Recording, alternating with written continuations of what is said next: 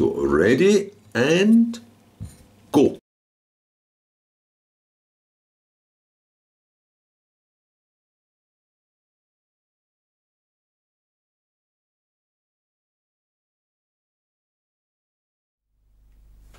So in this one, you've got the largest equilateral triangle drawn inside a circle, and in the space that's left of this segment here, you've again got the largest equilateral triangle that'll fit into there, and it says what's the ratio of a side of the large one to the small one. It's unfortunate that's not the other way around, because if it was the other way around, so that apex was actually the circumference, the answer would be easy. It'd have to be 3 to 1, because you know that the centre of this circle must lie at the centroid of that triangle because it's completely symmetrical.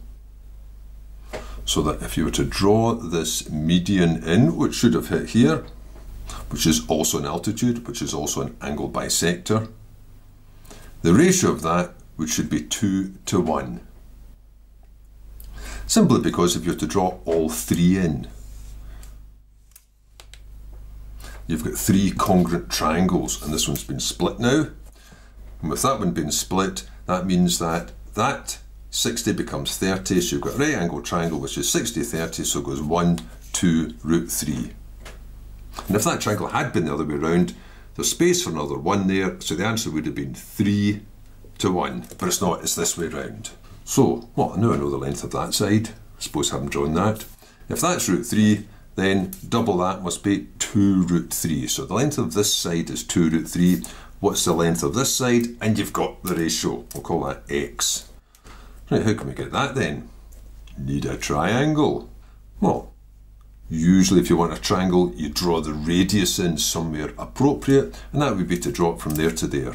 If I put that line in, that must be the radius, so that's also 2. Here I've got 2 sides. I just want to know the third, and I know this angle. Alternate angles here. If that's 60, that's 60, so I've got 150 degrees. So I'll take this triangle here and figure out what x is. Well, as soon as you draw that, you think, well, that's a cosine rule, isn't it, here? So I'll just write that out. So 2 squared, side opposite the angle, will be, I'll take this one first, x squared plus 1 squared minus 2 times x times 1 times the cosine of 150. Well, what's the cosine of 150? Well, whichever way you happen to do it. The cosine of 150 is going to be negative for a start because it's beyond 90, and it's 30 back from there is the same as the negative of the cosine of 30. And the cosine of 30 isn't a half, because sine 30's got that, so that must be root 3 upon 2. So what's that? 4 equals x squared plus 1 minus 2x times root 3 upon 2, and there's a wee quadratic equation. We'll just write that out. X squared, and of course that was minus, so that makes that a plus, because that negative goes with that one, plus root 3x, but unfortunately minus 3, don't know why I said unfortunately, equals 0.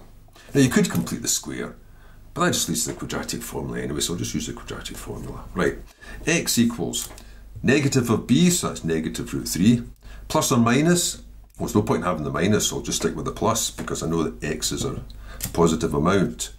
All over 2 times a, so over 2, then that's b squared, so that's 3, minus 4ac, but that's negative, so again that goes to a plus, and 4 3s are 12, so that's root 15, so you've got this, you've got root 15 minus root 3 upon 2. So the ratio of the sides are the ratio of this to that. I think I'll just take out that root 3 in fact. Taking out the root 3 leaves a root 5 minus 1. I'll put the 2 under that. So that's the value of x. So the ratio would be this to that. But notice all the answers are something to 1. So I'll need to divide this bit out. So I need to do this. I need to do that divided by root 3 upon 2 times root 5 minus 1 to 1. That's what I need to work out. Well, the root 3's cancel, the 2 pops on top, so that's the same as a 4. So I've got 4 over root 5 minus 1. You just got to rationalise that denominator. I'll not spell it all out. You multiply the top and the bottom, numerator denominator, by the conjugate that forms the difference of 2 squares, which is root 5 plus 1. So I'll have 4 times root 5 plus 1.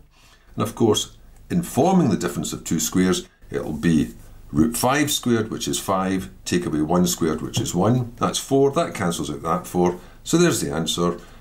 Root 5 plus 1 to 1. So that's answer A.